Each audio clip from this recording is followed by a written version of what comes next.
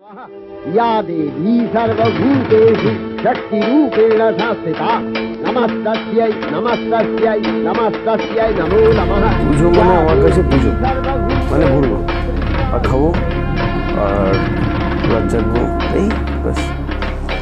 পুজো মানে আমার কাছে বাঙালি সর্বশ্রেষ্ঠ উৎসব এবং পুজো মানে আমার মনে হয় যে আমি পশ্চিমবঙ্গে বলো, ভারতবর্ষের অন্যান্য জায়গায় বলো বা পৃথিবীর অন্যান্য জায়গায় বলো, আমি বাঙালিদের দেখেছি যে পুজোতে যেভাবে মেতে ওঠেন বাঙালিরা, যেভাবে বাঙালিয়ানা বেরিয়ে আসে, যেভাবে আমার মনে হয় এটা শ্রেষ্ঠ উৎসব বাঙালি। তো পুজো হচ্ছে আমার কাছে শ্রেষ্ঠ উৎসব একটা বাঙালি। পুজো মানে হচ্ছে একটু স্বাধীনতা, একটু প্রেম, কারণ পুজোর ওই 4-5টা দিন মা বাবার শাসনের থেকে অনেকটা ছুট পাওয়া যেত। তো কোথায় যাচ্ছ, কার সাথে যাচ্ছ, কেন যাচ্ছ, কখন ফিরবে, এইসব প্রশ্নের সম্মুখীন হতে হতো না। তো এই 4-5টা দিন বেশ আনন্দ করতাম। পুজো খুবই স্পেশাল, কেননা পুজোর সময় আমি সারা বছর কাজ করি। সবাই জানে আমি পুজোর 4 দিন আমি কোনো কাজ করি না, সে যত বড়ই কাজ হোক না কেন। পুজোর 4 দিন আমি কাজ করি না। আমি ঠাকুর দেখতে খুবই ভালোবাসি, এখন অতটা ঠাকুর দেখা হয় না, তাও চেষ্টা করি যেগুলো পপুলার পুজো সেগুলো দেখার। আর খাওয়া দাওয়া তো আছেই, এইরকমভাবে মানে ফ্যামিলির সাথেই থাকি আর কি, ফ্যামিলি বন্ধু এরকম করেই। আর নবমীর রাতটা মানে চেষ্টা করি না ঘুমোতে, মনে হয় ঘুমোলেই তো পুজোটা শেষ, ওই জন্য নবমীটা না ঘুমিয়ে থাকার চেষ্টা করি।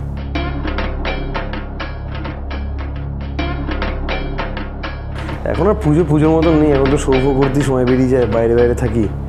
ছোটোবেলায় বেশি এনজয় করতাম। ভালো লাগা প্রশ্ন যদি করে, ছোটোবেলার পুজোই তো সবসময়, কারণ ছোটোবেলার পুজো বেড়াতে যেতাম বাবা মার সাথে ঠাকুর দেখতে যেতাম, বাবা মার সাথে কত জিনিস, নতুন জিনিস খাওয়া পুজোতে, রোল খাওয়া প্রথম পুজোতে, চাউমিন খাওয়া প্রথম পুজোতে। এই যে স্ট্রিট ফুড মানে সারা পৃথিবীতে বহু জায়গায় মানে একদম কী বলবো, আরব কান্ট্রিতে আমি রোল খেয়েছি, সেই রোলের সাথে আমাদের কলকাতার রোল অনেক ফার বেটার, মানে রাস্তার রোল আর কি। তো সেই জন্যই আমার মনে হয় ছোটোবেলার পুজো এত কিছু ছিল। কলেজে বন্ধু বান্ধবদের সাথে যাওয়া, ঠাকুর দেখতে যাওয়া, ফর দ্য টাইমিং, ফর 4 দিনের জন্য বান্ধবী হওয়া, 4 দিন পরে আবার সেই বান্ধবীদের ভুলেও যাওয়া, ওরাও ভুলে যেত, আমরাও ভুলে যেতাম। তো এই সমস্ত মজা ছোটোবেলায় ছিল। এখন তো আর সেটা নেই, এখন সবসময় শো করে বেড়ানো, আমরা এন্টারটেইনার।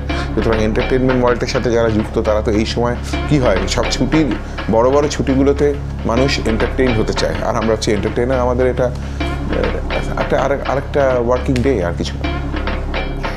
দুটো দুরকম, মানে ছোটোবেলায় যেরকম ছিল বন্ধুদের সাথে আড্ডা মারা, ফুচকা খাওয়া এইসব, আর বড়োবেলায় মানে হচ্ছে যে বিয়ের পরে এখন কি হয়েছে যে আমার শ্বশুরবাড়িতে পুজো হয়। তো বাড়ির পুজোর আমার মনে হয় একটা আলাদা ঐতিহ্য, আলাদা আনন্দর একটা সময়, বাড়ির সবাই মিলে হই হই করে একটা ব্যাপার।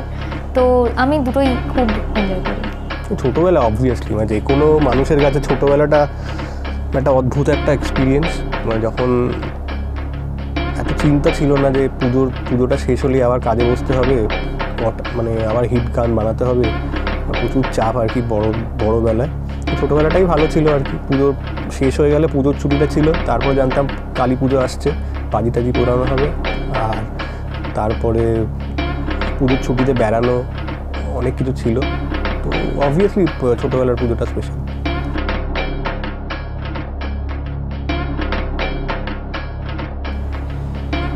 হ্যাঁ, একবার ম্যাডাক স্কোয়ারে কেটেছিল, রাত 10টা থেকে ভোর 4টে অবধি জাস্ট বসেছিলাম, বসে আরও কিছু করছিলাম, সেটা বলছিলাম।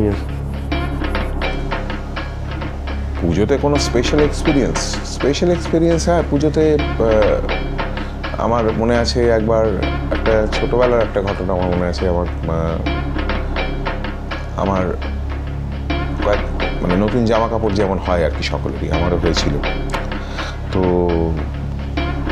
সেই সময় আমি এটা কী করে করেছিলাম জানি না, মানে আমি এতটা উদার নই আর কি, এতটা ভালো নই, কিন্তু কেন যে আমার হয়েছিল ভগবানই জানে আর কি। আমি খুব অবাকই হয়ে যাই মাঝে মধ্যে যখন ভাবি। রাস্তায় বেরিয়েছিলাম, রাস্তায় আমি দেশবন্ধু পার্কের সামনে থাকতাম, দেশবন্ধু পার্কের পাশ দিয়ে যখন এই আরজিকরের ওখানটায় যাচ্ছি, তখন দেখি তো সপ্তমী বা অষ্টমী হবে আর কি, সন্ধ্যেবেলা একটি ছেলে একটি মেয়ে বসে আছে, ছেলে মেয়ে মানে এখন বাচ্চা ছেলে মেয়ে আর কি। তো তাদের কাছে তারা মানে ভীষণ গরিব আর কি, রাস্তায় থাকে, বেগার, ভিখারি আর কি। তো আমার কি মনে হলো, আমি ওদেরকে নিয়ে আমার বাড়ি চলে এলাম, আমার যা জামা কাপড়গুলো ছিল সেই সমস্ত জামা কাপড়গুলো ওকে দিয়ে দিলাম। সেই সময় বাবা মা বাড়িতে ছিল না, থাকলে হয়তো দিত না, মানে এতটা বোধহয় করতে দিত না, কিন্তু আমি দিয়েছিলাম। আমার ওই 4টে দিনে বোধহয় অনেকেই প্রেজেন্ট পেয়েছিলাম, উপহার পেয়েছিলাম, মানে 7-8টা জামা হয়েছিল, প্যান্ট বোধহয় দিইনি, জামা দিয়েছিলাম। 7-8টা জামা হয়েছিল, সব কটা জামা ওদের দিয়ে দিয়েছিলাম, তোমরা পড়ো বলে। আমার বাবা আমাকে বোধহয় একটু হাত খরচা দিয়েছিল 20 টাকা না 25 টাকা কিছু খাওয়ার জন্য, সেই টাকাটাও ওদেরকে দিয়ে দিয়েছিলাম, তোরা খা। তো সেই সময় কেন জানি না আমি এত ভালো নই আর কি, খুব অবাক হয়ে ভাবি যে এত ভালো কি করে ছিলাম আর কি, সেটা আমার কাছে একটা এক্সপিরিয়েন্স। মানে সেরকম বলতে তো মানে পুজো গোটা জিনিসটাই ভীষণ স্পেশাল, সারা বছর ধরে আমরা সবাই এটার জন্য ওয়েট করে থাকি। তবে একটা জিনিস হচ্ছে যে আগে যখন ছোটোবেলায় নানা রকম পুজোর অনুষ্ঠান হতো, মানে গান বাজনা নৃত্যনাট্য অনেক কিছু, তো সেই সময় সবাই মিলে একসাথে বন্ধুরা মিলে রিহার্সাল করা, একটা 1-1.5 মাসের একটা পুরো সময়, সেই সাথে অনেক কিছু করা, ফুচকা খাওয়া, কোল্ড ড্রিঙ্ক খাওয়া, মানে এই জিনিসগুলো খুব নস্টালজিক হয়ে গেছে। পুজোর স্পেশাল এক্সপিরিয়েন্স মানে ওরকম করে আলাদা কিছু নেই, বাট যেটা আমার মনে আছে, আমার মামা তো দাদা ছিল, মানে মামা তো এখনও আছে, কিছু হয়নি আর কি তার, সে এখনও দিব্যি বেঁচে আছে, বাট সেই দাদার সাথে আমি খুবই ক্লোজ ছিলাম। তো পুজোর সময় আমার মনে আছে আমরা সবাই একসাথে মাসির বাড়িতে যেতাম আর কি, মানে ওর পিসি আমার মাসি, তো আমরা সেখানে গিয়ে প্রচুর মজা করতাম আর কি। তো এই জন্যে ওয়েট করে থাকতাম সারা বছর কখন পুজোটা আসবে, সব দাদা দিদিরা একসাথে গ্যাদারিং হবে। আর আমি ওই দাদার সাথে খুবই ক্লোজ ছিলাম, তার সাথে সারাদিন ধরে ক্রিকেট খেলতাম, ঘরে ক্রিকেট খেলছি, রাস্তায় ক্রিকেট খেলছি, তখনই পারতাম ক্রিকেট খেলতাম, খুবই ভালো ছিল সেদিন, মানে এখন মনে পড়লে খুবই ভালো লাগে আর কি।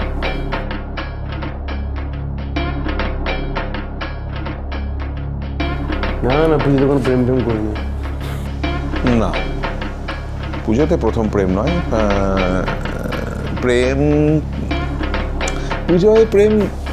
পুজোয় প্রেমগুলো না খুব ছোট ছোট প্রেম হতো আর কি। মানে ধরা যাক আমরা একটা সময় কফি হাউসে গেলাম পুজোতে, তো সেখানে 4টে মেয়ে কফি হাউসে বসে আছে, আমরা 4-5-6 জন ছেলে একসাথে মিলে বসে আড্ডা মারলাম। আবার পরের দিন এটা ষষ্ঠীর ঘটনা, আবার সপ্তমীর দিন বসলাম আড্ডা মারলাম, অষ্টমীর দিন বসলাম আড্ডা মারলাম, তারপর একটুখানি আবার যে এক একজন করে পার্টনার চুজ করে নিতাম, মানে ওর সাথে আমরা যখন কফি হাউস থেকে বেরোচ্ছি আমি ওর সাথে সব ঠিক করে নিলাম। পরপর দিনগুলো আমরা আমি আর সাথী, ও এরকম করে ঘুরে বেড়াচ্ছি আর কি। একটুখানি হাতে হাত ছোঁয়া লাগছে, তখন আমরা তো খুব মানে কি বলবো,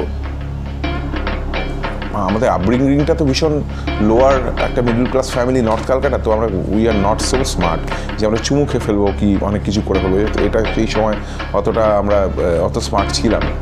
তো ওই হাতে ছোঁয়াটাই অনেক বড় ব্যাপার ছিল। তো তারপর আবার কি হতো, ওই দশমী গেল, একাদশীর দিন থেকে ওদেরও কোনো যোগাযোগ নেই, আমাদেরও কোনো যোগাযোগ নেই, আমরা আর ওদের চিনিও না, ওরা আমাদের চেনে না, ওদের আমার নিজেদের জীবনে চলে গেছে, আমরা আমাদের জীবনে চলে গেছি, এইরকমই হতো আর কি। পুজোতে প্রথম প্রেম তো না, কিন্তু প্রথম ওই ডেটে যাওয়াটা হচ্ছে ইয়েস, পুজোর কয়েকটা দিন যে মা বাবা বলবে না, জিজ্ঞেস করবে না কার সাথে যাচ্ছ, কেন যাচ্ছ, তো ওটাই হচ্ছে সুযোগ। না পুজোয় সেরকম প্রেম কোনোদিন হয়নি, প্রচুর মনে হতো আর কি এই পুজোয় কিছু একটা করবোই, তো কিছুই কোনোদিনই কিছু করে ওঠা হয়নি আর কি। পুজোতে ভালো লাগতো, আমরা ওই মনে আছে স্কুলের বন্ধুরা মিলে ম্যাডাক স্কোয়ার যেতাম, সবারই টার্গেট থাকতো যে এই পুজোয় একটা গার্লফ্রেন্ড হবেই, কিন্তু কারোরই কিছু হয়ে ওঠেনি, তাই হয়নি কিছু।